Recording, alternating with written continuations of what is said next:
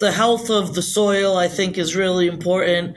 It'll build that organic matter so that everything will drain better, retain moisture better, and the deeper your organic matter, the more nitrogen you could pull from the atmosphere. You could gain about 60 pounds of nitrogen just from the atmosphere with really healthy soil, and it'll sequester carbon. So the more people are using products like this, the better our environment's going to be.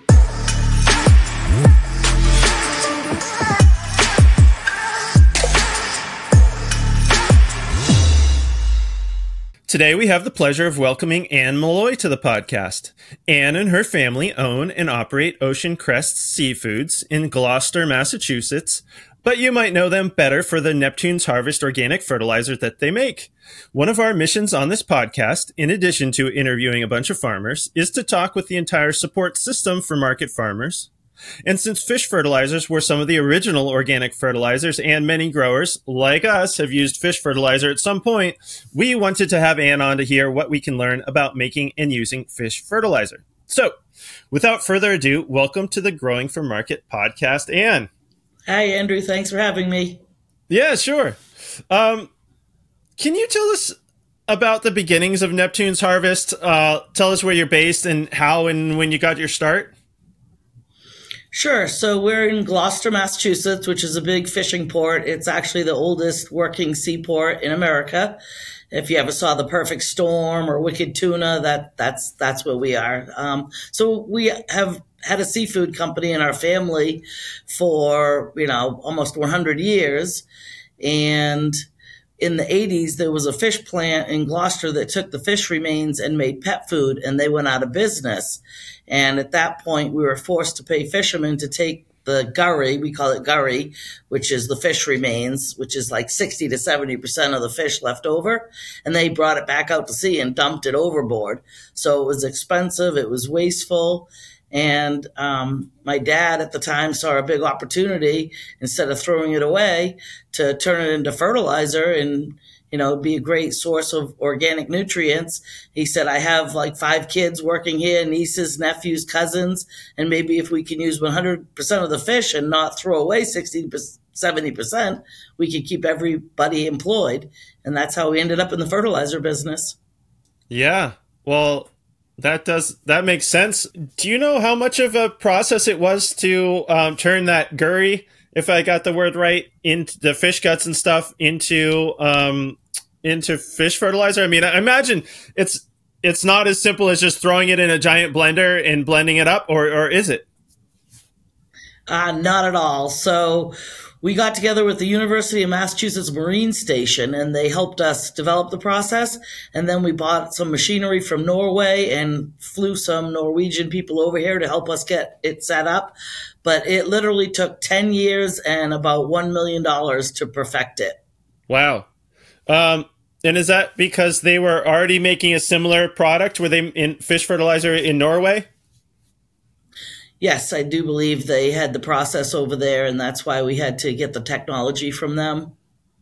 At the time, there was nobody else doing it here the way we wanted to do it, with the cold process and, making sure it was the highest quality available. Mm-hmm. All right. Well, can you tell us a bit more about how it's made? And so, I mean, I guess we got what goes into it. I assume it's everything. Are we talking all fish here? Or is it like crabs and lobsters and stuff like that? Or is it, I guess we got an idea of what goes into it. So how is it made? So yeah, the fish fertilizer, it doesn't have any shellfish in it. That's a separate product. But we unload fishing boats, so it's probably 15 to 20 different species of fish: haddock, cod, flounder, hake, cusk, pollock, all different fish that people eat. And so we unload the fishing boats, we fillet the fish, and then the 60 to 70% left over, we grind it up the same day while it's still fresh, not stinky at all. And it goes through like a big grinder, like an auger, and it comes out looking like hamburger. And then it goes into hydrolyzing tanks where these high powered pumps whip it around. And between the natural enzymes in the fish and the high powered pumps, it liquefies within 24 hours. And then we stabilize it with just enough phosphoric acid to bring the pH down to 3.5, and that keeps it stable. So it has an indefinite shelf life until you add water. Once you add water, the pH goes up and you have to use it right up.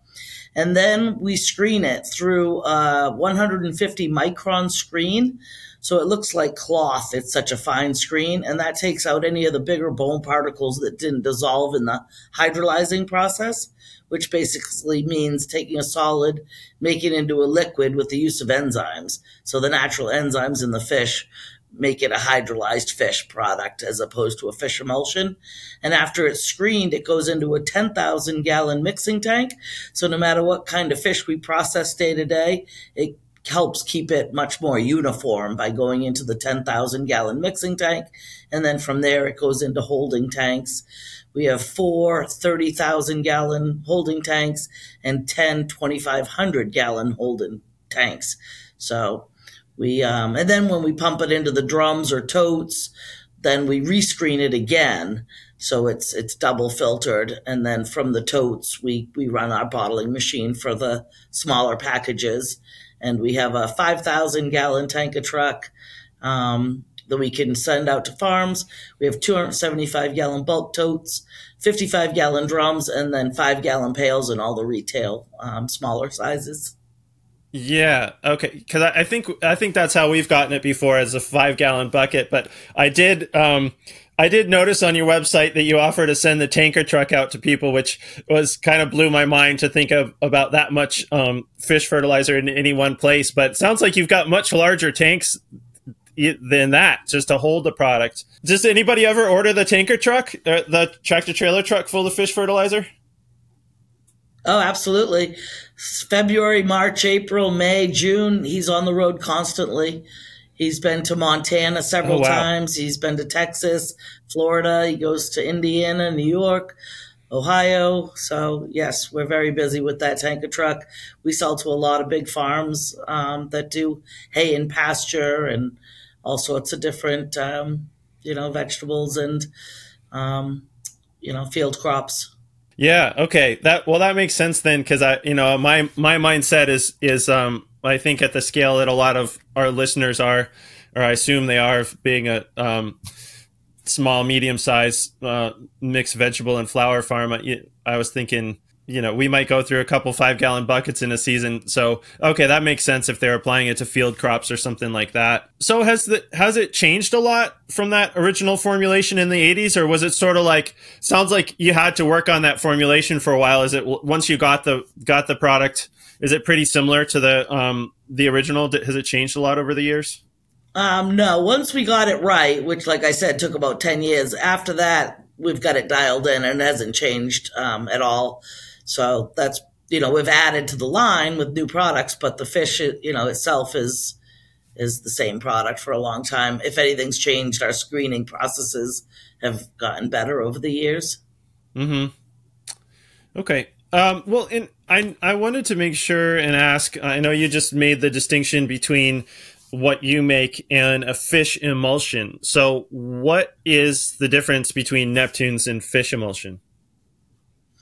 So ours is a cold process hydrolyzed fish. The only thing removed is the fillet that people eat. Fish emulsion is mostly menhaden caught in the Gulf of Mexico or the Chesapeake Bay, and they remove the meal for fish meal products, pet food, things like that. Mm-hmm. Then they remove the oil for fish oil products, and then the wastewater that's left after those two processes, they boil down to a 50% solution, and that's what fish emulsion is.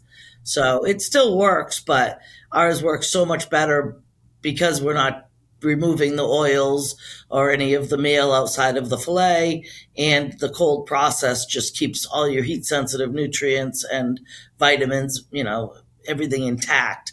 So it's like a vegetable that's been boiled to death versus one that's been just steamed or raw. It's got a lot more nutrient in it for you. And it's not thick. It's not nearly as smelly. I mean, it's not perfume, but it's not disgusting like fish emulsion. So it's a lot easier to apply, and it's just a lot better product. And the fish we catch is caught well offshore, the very cold, clean, mineral rich North Atlantic Ocean. So it's all higher quality fish than the Gulf of Mexico or Chesapeake Bay quality, as far as pollutants go. Yeah. Well, and that's great that it's also something that, it's basically a byproduct. I mean, that's great that you were paying to get rid of this stuff before, and now you're turning it into something that is useful for people. What is the nutrient analysis on Neptune's harvest then? So it's a 2-4-1 NPK, and it also has, so those are your macronutrients. It also has micronutrients, trace elements, amino acids, vitamins, enzymes, minerals, growth hormones that are naturally in fish that make fish grow, plus all your omega oils. So it very much increases the relative feed value, total digestible nutrients, and grows very nutrient dense food. So it's really healthy for your crops and for you and for your soil. Yeah. And so like you said, does mixing so many different batches, does that keep that pretty consistent? Or do you test the tanks from time to time just to make sure it's within that rough analysis? Oh yeah, we test it all the time. And it's, like I said, it goes through a 10,000 gallon mixing tank. So, if we process a lot of one species one day and another day, it still goes through that 10,000 gallon tank. So it's very consistent all the time. And, you have to make sure those NPK ratios are correct, because label registration people will pull it off a shelf and test it. And if it's not right, you'll they could issue a stop sale and fine you and whatever. So it's very consistent. Okay, yeah, that's what I was thinking. I was figuring it had to be pretty consistent, because I do know there are labeling laws. So I guess it must be a whole different business from the seafood business, but I guess similar in certain ways, that there's certain quality standards and things like that. So is your family still also in the seafood business too, or have you switched over completely to Neptune's? Nope, we're still in the seafood business. My grandfather bought the dock where we unload the boats about 100 years ago, and then he sold it to my dad in 1965. And then when my dad passed, he left it to the 5 kids. Plus, I had an uncle that was involved, and so his kids. I have cousins that are owners. Out of 45 employees, 16 are family. We're working on our 5th generation now. My sister's grandson works here. So we're on to the 5th generation, and it's still, Ocean Crest Seafoods is still unloading boats every day. And, we're an operational seafood company. And then the fertilizer division, between the 2 businesses, it's about 45 employees combined. Wow, that's great. To see a family business grow like that. So on the seafood side of things, are you wholesalers? You're like selling, like bulk quantities to, I don't even know how the seafood business works. Or are you retailing fish? We're wholesalers. So we sell, mostly whole fish. We do have one cutting room for local restaurants, but mostly it's whole fish that goes to Boston, New York, Baltimore, and then distributed from there through fish markets and fish dealers all around the country. But yeah, we don't sell to the public. We just sell to other seafood companies. Mm-hmm. And is all the gurry coming from your operation, or you're buying fish leftovers from other people in Gloucester? Yeah, so it takes 10 pounds of gurry to make 1 gallon of fertilizer. So if we grind 5,000 pounds of gurry in a day, that only makes 500 gallons of fertilizer. So we do get a lot of fish, we get gurry from Boston, New Bedford, Portland, Maine, and everything that comes out of Gloucester.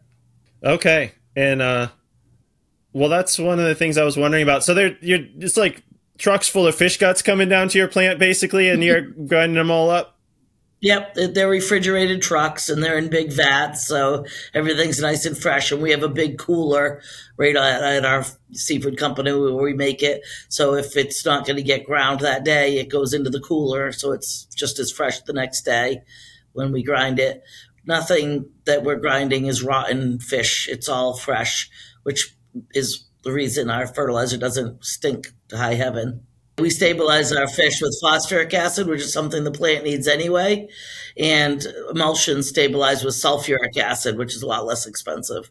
That's why they're a 5-1-1 and we're a 2-4-1, because they boil out half the water and that doubles their nitrogen, but then they stabilize with sulfuric acid, and that's basically why ours is a 2 on the nitrogen, there's a 5, and ours is a 4 on the phosphorus, and theirs is a 1. Okay, because the phosphoric acid is adding phosphorus, right? Correct, which is something the plant needs anyway. Okay. It's more expensive than sulfuric acid, but it's a lot safer to work with. It makes a better product, and it's still approved organic by OMRI as long as you're only using enough to stabilize the fish fertilizer, not fortify it, which is all we do. We just use enough to get the pH down to 3.5, and OMRI approves that as organic still. Right. Okay. Well, that is important because, traditionally, I think the main complaint about fish fertilizers is the smell. And so that makes a lot of sense if you're cold processing. And so all of your formulations are suitable for organic production? Yes, they're not all OMRI listed. We have 7 products OMRI listed, and we spend, a lot of money with them every year. So we have a couple new products that have a lot of ingredients that would be very expensive. They do meet the National Organic Program standards, and if you are certified organic, you can have your certifier reach out to us, and we'll tell them what's in it, and they'll approve it. So those are 4 products that I'm talking about, which is the tomato and veg, rose and flowering, lawn starter, and turf formula. And all 4 of those have the same ingredients in varying amounts. And they're fish, seaweed, humate, molasses, and yucca extract. So they're all approved organic products. But we didn't spend the money to have those 4 OMRI listed, but they were organic. And everything else we sell is OMRI listed. Okay.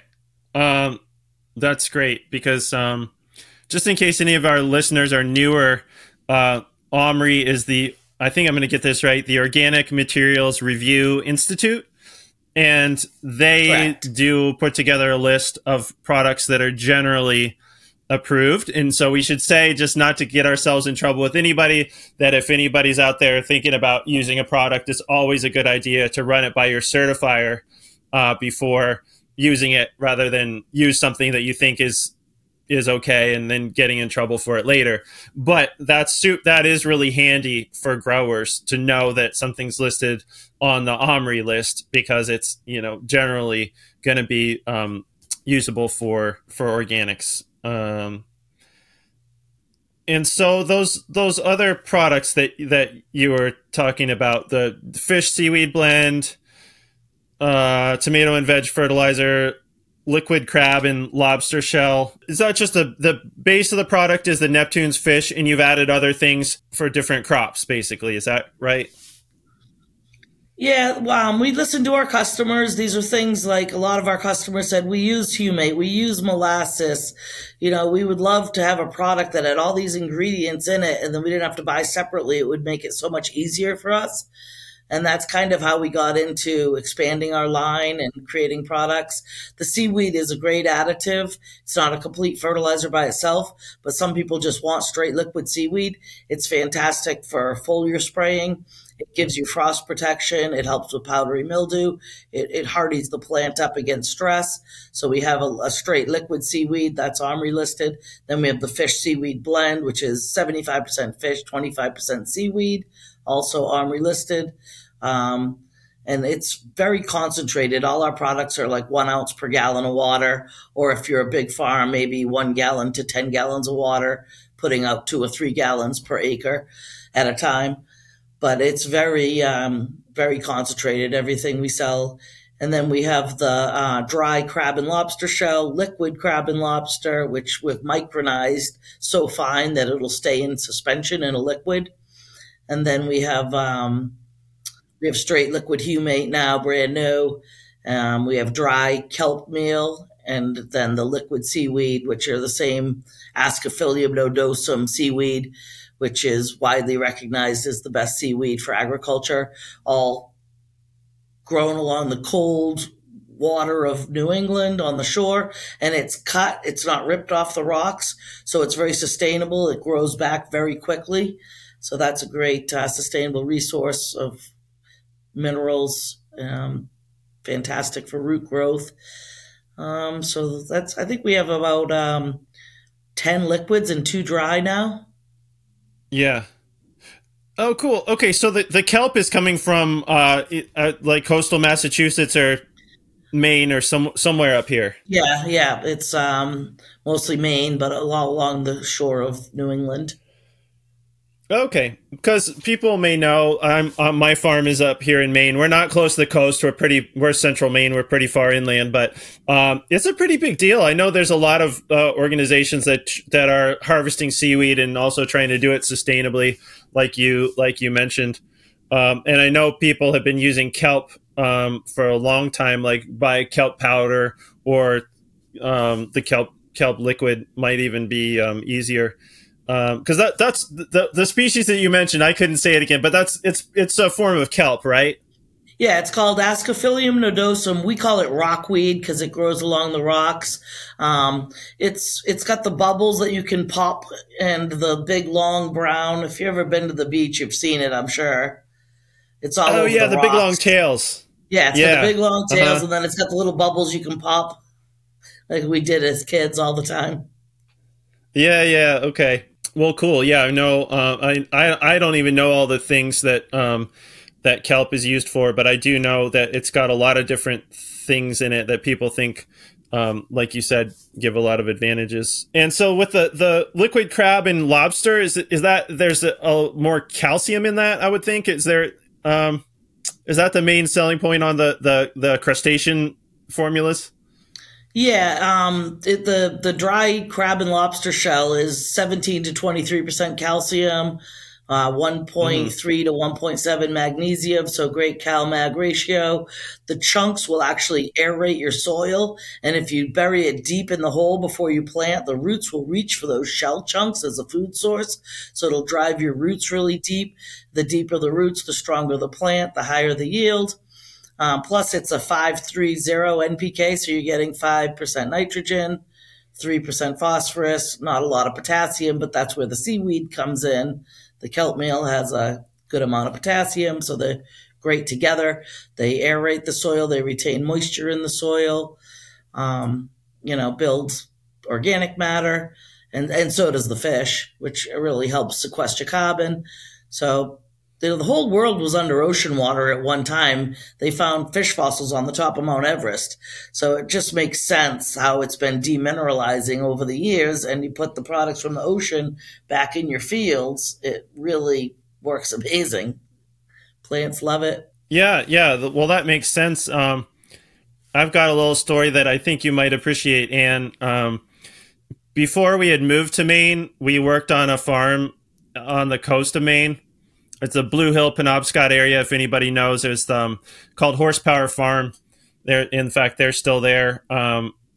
Same family running it. And as you can guess from the name, they used horses for as much of the farm work as they could. And so, in fact, it's that apprenticeship. My wife and I apprenticed on that farm, and that's what brought us to Maine, where our farm is now. But they were close enough to the coast that they had built a cement pad, and they would get drop-offs of lobster shells in particular. I guess the lobstermen, some of them had their own business where they would cook the lobsters, pick the meat, and then they had all the shells left over. So they would come out, dump the lobster shells off, and then there were always these seagulls flying around eating the leftover lobster shells. And then when the pile got big enough, the farmer, Paul Birdsall, who's passed away now, but he was one of our real mentors when it comes to farming and also horses. We were interested in horses,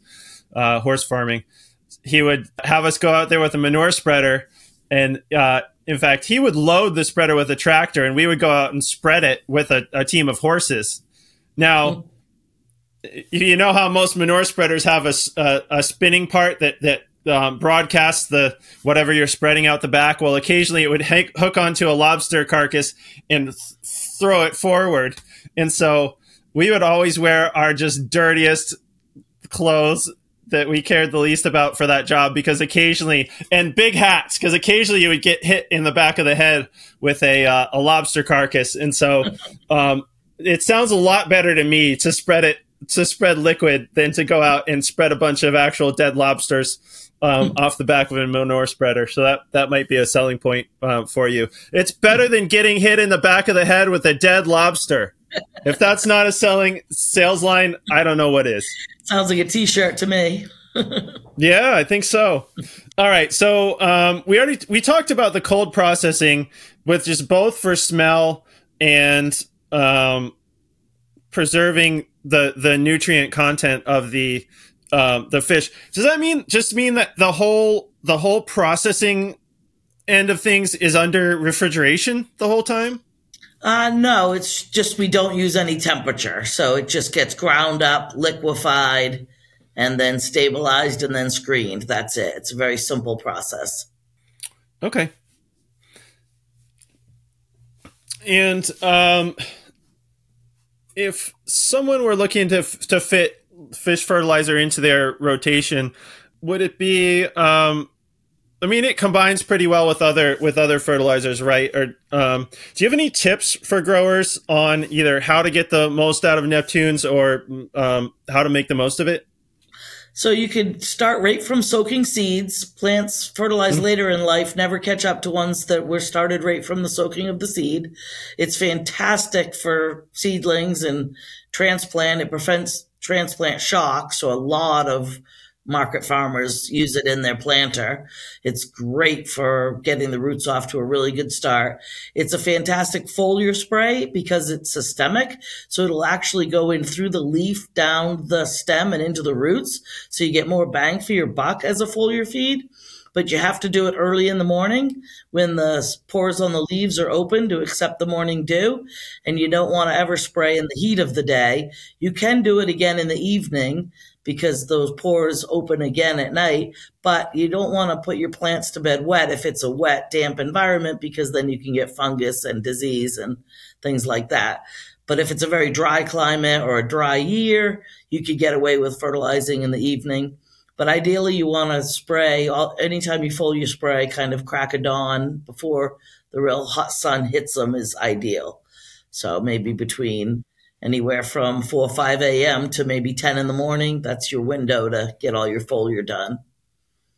But the results are phenomenal as a foliar. I can't stress it enough. I mean, a lot of people use it through drip tape and they still see great results.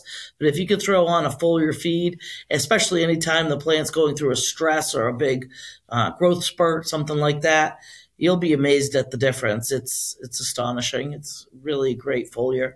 Right. Because in addition to the fertility, it's got the different, I don't know, plant hormones or the hormones from the fish that may help with stress in addition to just the fertility for growing.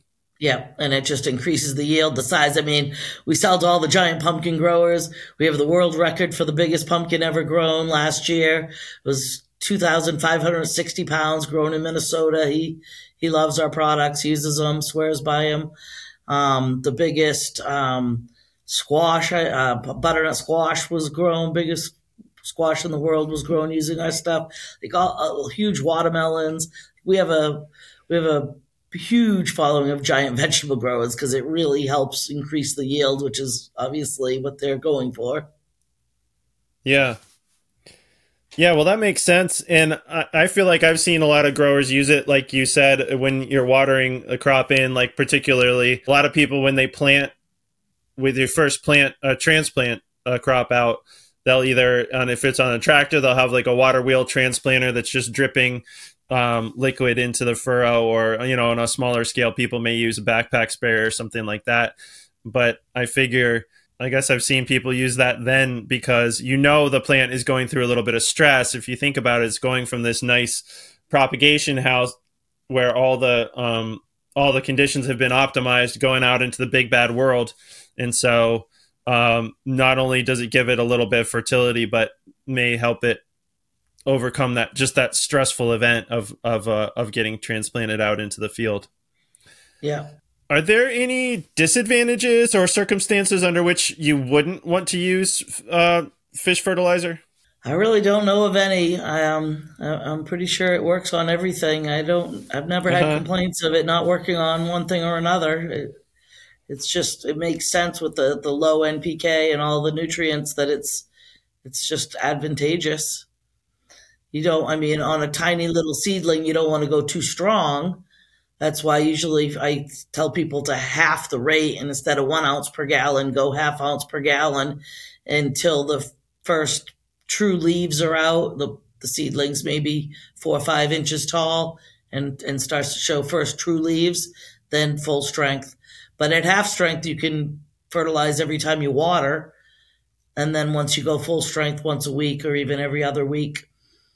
And then the real big farmers don't spray as often, so they'll go out a little heavier, less often. But it's always better to go more frequently with less than less frequently with more.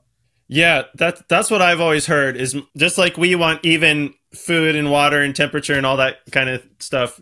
Plants also just want things to be consistent. I've heard the same thing, that it's better to be a little bit more dilute, more frequent than hitting them with a whole bunch of fertilizer. But I also get it. Yeah, if you're dealing with a big farm, you may not be able to get around to the whole place every week or whatever.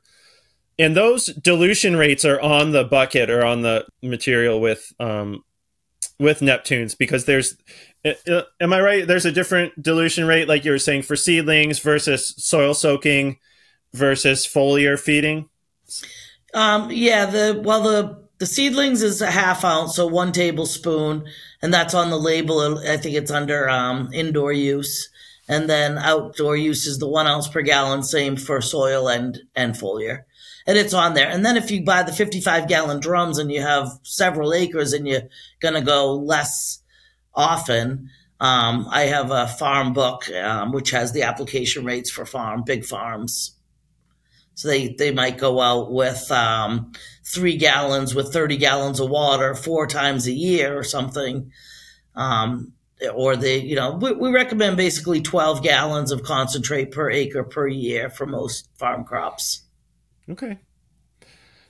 And I know you were talking about it being screened, and you said that it could go through drip tape. Can you put it through sprinklers?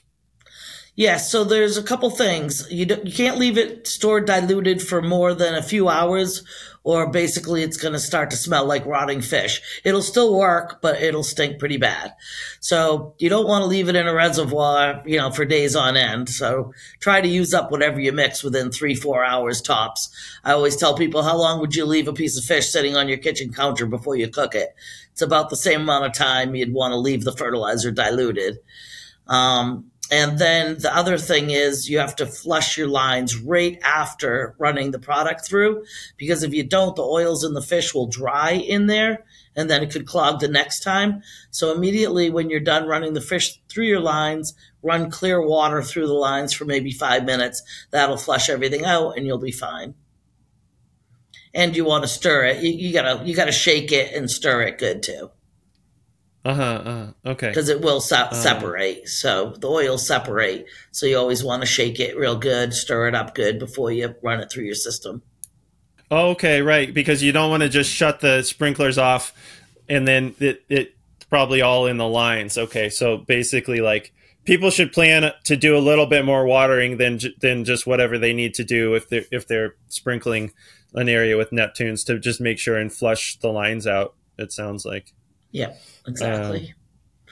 Okay. Well, that's interesting, because I'd always seen that note on the Neptunes to not leave it mixed up, like basically only mix up what you're going to use. And I had always wondered why that was. And so that That does make sense to me. All right. Well, that's most of the questions that I had for you. Is there anything else that I should have asked you about or that you'd like to talk about? Just the health of the soil, I think, is really important. It'll build that organic matter so that everything will drain better, retain moisture better, and the deeper your organic matter, the more nitrogen you could pull from the atmosphere. You could gain about 60 pounds of nitrogen just from the atmosphere with really healthy soil, and it'll sequester carbon. So the more people are using products like this, the better our environment's going to be. So it's just got a lot of win-wins to using it. We're not throwing away any fish or utilizing it all. It's all organic. It's feeding, raising the nutritional value into your food and greatly improving your soil quality and just really helping the environment. So I think those are some real important things to think about when you're using it. You're going to increase your yield, so it pays for itself easily. And the nutritional value is going to be a lot higher because of all the things that are in the fish that make really nutrient dense food. For example, we sell it to farmers that put it on their hay and pasture. They'll spray half their field with the fish and not the other half. All the animals will go graze where they sprayed because it must taste better to them because it's more nutrient dense. I had a guy in Colorado tell me one time that his cattle were eating half of the hay compared to conventionally grown or no fertilizer and maintaining very high body scores on half the feed. So that's how nutrient dense it is. They don't have to eat as much. It's not like the empty calories.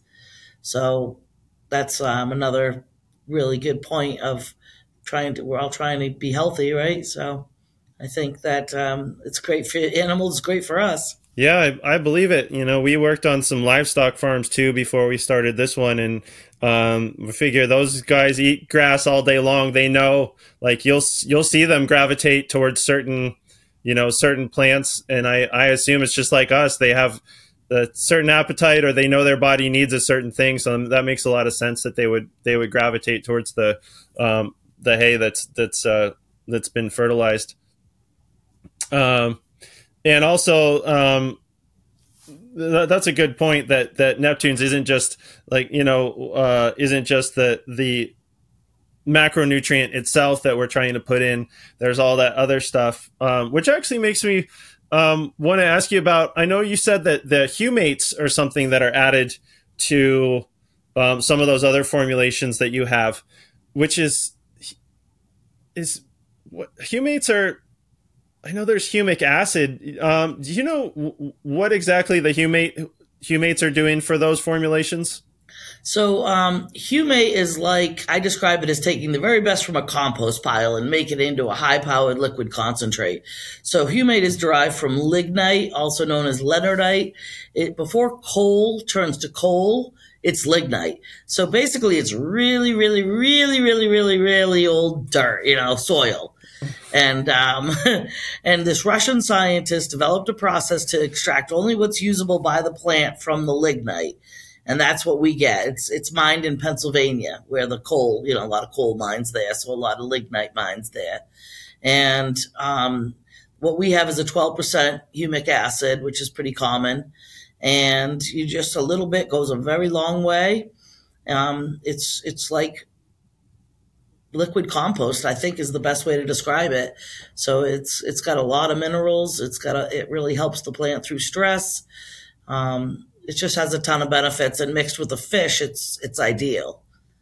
So, the humate people use a lot of fish, and the fish people use a lot of humate. They go really well together, same as like fish and seaweed.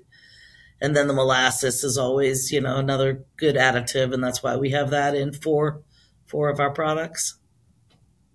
Okay, that's interesting. I didn't realize that humic acid or the humates were mined. So, but that makes sense. That's like the best of compost right there. Have you ever thought about making a solid version of Neptunes? I'm just curious. Like, I guess you would have to then go through another process to dry it down. But um, is there a reason you stick to the liquid? Yeah, because if you dry it, you have to cook it. And if you cook it, you're ruining so much of what's good about the fish in the first place. So Oh, basically, you're destroying so much of what makes the fish good in that cooking process that it would just be an inferior product. yeah. Okay. Well, that does make sense. And I guess I mean, and it's probably easier to use for all applications other than soil in the liquid formulation. Right. And if you want to soil feed, the crab and lobster shell mixed with the kelp meal is just great. So you have that option to go with the dry. And I put crab and lobster shell and kelp meal in every hole before I plant anything, just a handful of each in the hole. Mix it up good. You don't want a big clump in the root zone. You mix it up good with a little hand rake or something, and then you're ready to put your transplant in. Then you put your liquid fish in with your transplant or fish and seaweed, and that plant is off to an amazing start. And then if you have a really wet year where you don't want to come out and fertilize a lot because everything's saturated already, you don't want to add more liquid, at least you have that crab and lobster and kelp in the soil so those roots are getting a lot of nutrients still. Right. Yeah. Well, that is a good strategy. I know it can be a lot of work to dig all those holes, but for bigger crops like tomatoes, and if the soil isn't really where you already want it to be, we've employed that strategy to make almost like make some super soil almost by taking a shovelful out, mixing it with some better fertilizer. Because we've started farms twice, and both times it was on run out hay fields, so there wasn't a whole lot of fertility, wasn't a whole lot of organic matter, and so we figured a plant that's going to be around for the long haul, like a tomato plant, we would just take out a shovelful and add some fertilizer to that to try to like make up for what wasn't already there in the soil. And of course, in the long term, we're just trying to make the soil better, but that worked pretty well for us when we knew that our soil wasn't good, to just kind of preload it with some fertility. So I would think, yeah, that's a good strategy. And you can also broadcast it over the field prior to planting if you don't want to put a little in every hole. Like, I'm a small gardener. I can dig a hole for every plant and put a little in. But if you have a lot of acreage, then you can just broadcast it over, maybe mix it in a little bit.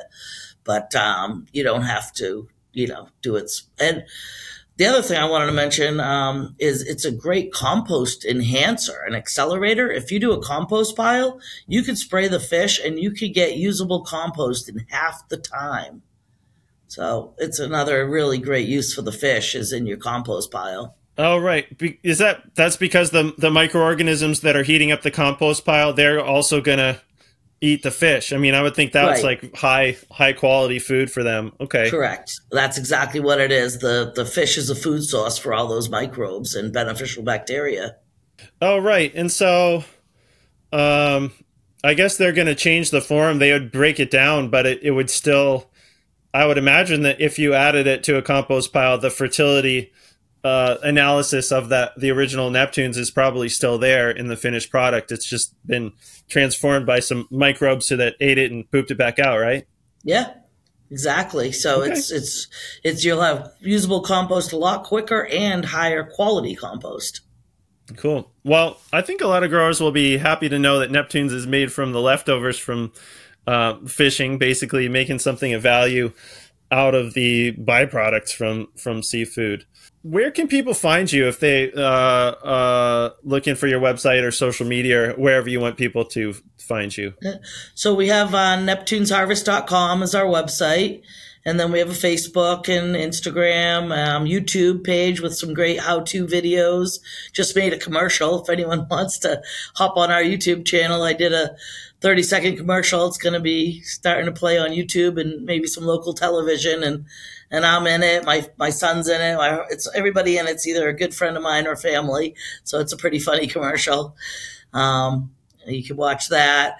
But we do the social media. We sell online. We also sell through garden centers. We have distributors like Griffin Greenhouse and BFG and, a lot of the BWI down south. A lot of distributors throughout the whole country that sell bulk sizes, and if you have a garden center or a store you want to buy by the case, we could sell you from here or through one of our distributors. If you're a farmer that wants drums, we have a farm distributor map on our website. You just put in your zip code and the closest farm distributor will come up. If you're a homeowner looking for a store nearby, we have a store locator on our Home Gardener page. We do sell online if you can't find it locally. Amazon sells it. We don't sell on Amazon, but plenty of other people do. But you know, a lot of people want 5-gallon pails. That's a good price over the gallon jugs. But if you're looking for drums, if you're in New England, by all means, you know, reach out to us. But we have people in New Hampshire selling it, and you know, Pennsylvania. We have a lot of distributors, so we've hopefully find somebody closer to you to save in shipping charges. But we ship all over the country too. It's not as expensive as you might think. Yeah. Okay. Well, that's good to know, because I know, yeah, you know, up here in my neck of the woods, it's not really that far away from where you are, you know, central Maine. But I know it's around up here. So that's good to know, though, that growers may be able to find it already on the shelf, or, you know, at a farm store or something like that close to where they live, but they can always order it if it's not close by. Right. Yeah. Paris Farmers Union up in Maine is a big distributor. Seven Springs Farm in Virginia sells a lot. Yeah. So. Oh, right. Seven Springs. That's right. Okay. Yeah. Yeah, I'm familiar with them. Okay. Well, thanks for coming on the pod and telling us more about Neptunes, Ann. I appreciate it, and I think that'll be useful as people are thinking about their fertility plans this spring. Thank you. Appreciate it, Andrew. Yeah. Yeah, great talking with you. And if anyone has any questions, they can always call me at the office. You know, we have an 800 number on our website. More than happy to talk to people. So feel free to reach out, give me a call, or my email is just my name, Ann, A-N-N, @neptunesharvest.com. So more than happy to answer questions and get people any information they need. All right, perfect. If I didn't get to all of them, they can just get in touch and ask them themselves. Perfect. All right. Well, thanks, Ann. I enjoyed hearing about it, and I think our listeners will too. Thank you.